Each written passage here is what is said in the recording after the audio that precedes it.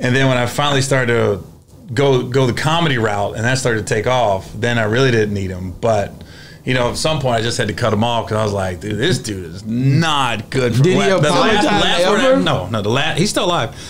Last words I ever said to him was it was like a Christmas function or something. Not the last words, but the last when I cut him off. We was at some family function. I was cutting up with my cousins and stuff, and he literally came in the room. He goes, "People laugh at that. People pay money to hear you tell jokes like that." And I just looked at him and I went, "Millions." Yeah, we on Boss Talk 101. Yeah, we gonna talk. Okay, so did your mom ever get remarried? And so you had a father figure growing up. Oh, yeah, I had a dude in the house. I ain't gonna call him my father figure. I can't stand that dude. You ain't like him at all. Nah, man. He's one of the worst human beings on the planet. Did he ever try to contact you after he seen your success? I mean, last time I talked to my mom and stepdad was 2016. Wow. Yeah, that was the last time.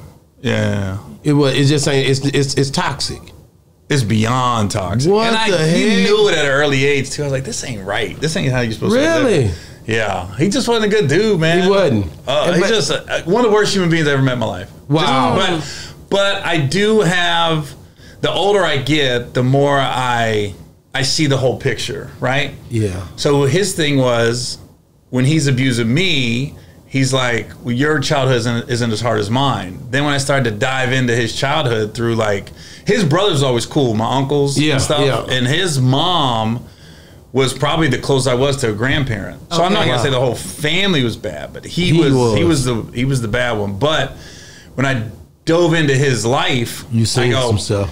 So his dad was abusive as well. Was abusive to him. Yeah. But at a different time. His dad went to World War II. Yeah. Was on a Navy ship. The ship sunk. Wow. Only I think 10 guys survived. He was one of the 10. So right there, you're kind of messed up. You messed up. You messed up. You come home and all of a sudden gets married, has my stepdad, and then from what I gathered through his family was his dad got very jealous because he wasn't getting the attention from his wife. Yeah. So now he took it out on my stepdad, and that translate. He never dealt with his PTSD. Yeah. Because he was, I guess he was. Have you ever seen the movie Hard Times with Charles Bronson? Yes. They were street fighters. Yeah.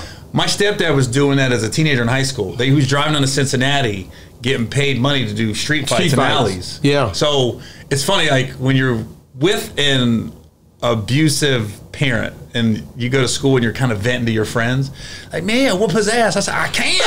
That's the problem. The motherfucker can fight.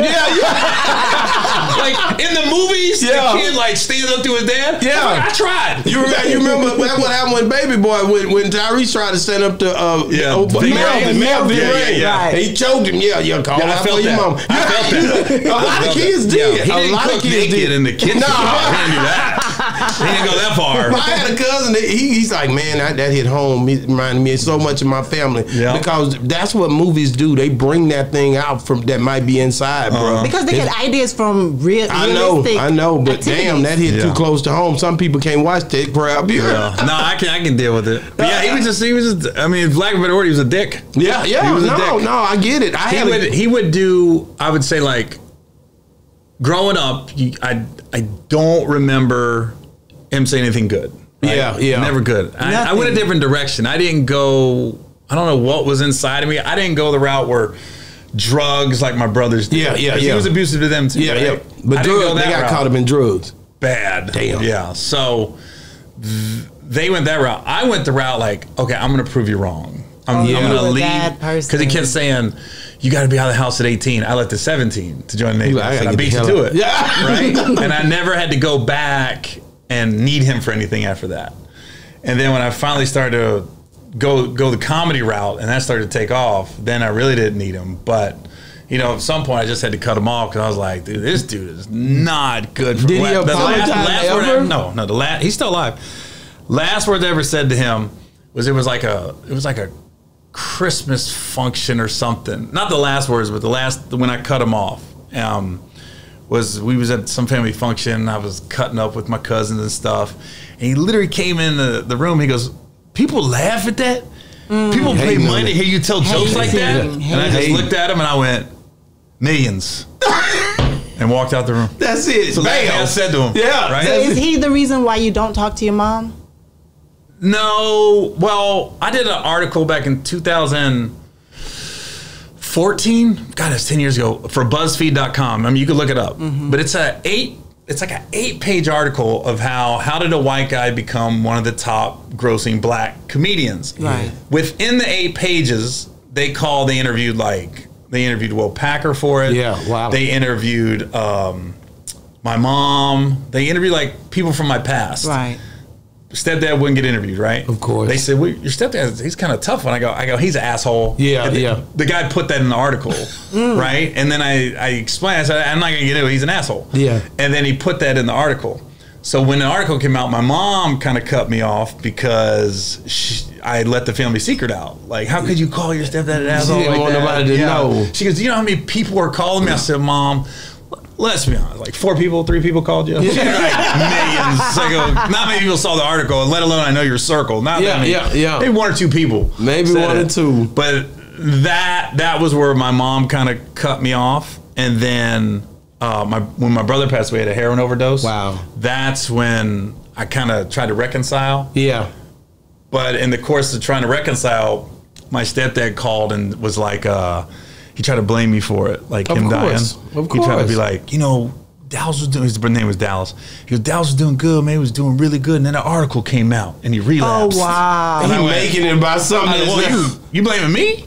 Oh, wow. Oh, okay. The guy that didn't do drugs, the guy that's put my brother in rehab. Yeah. Right? Yeah. Always would.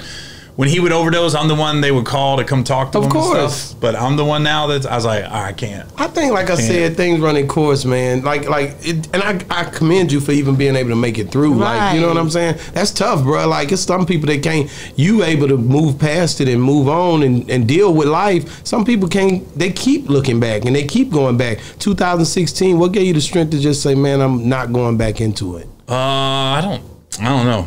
You realize like.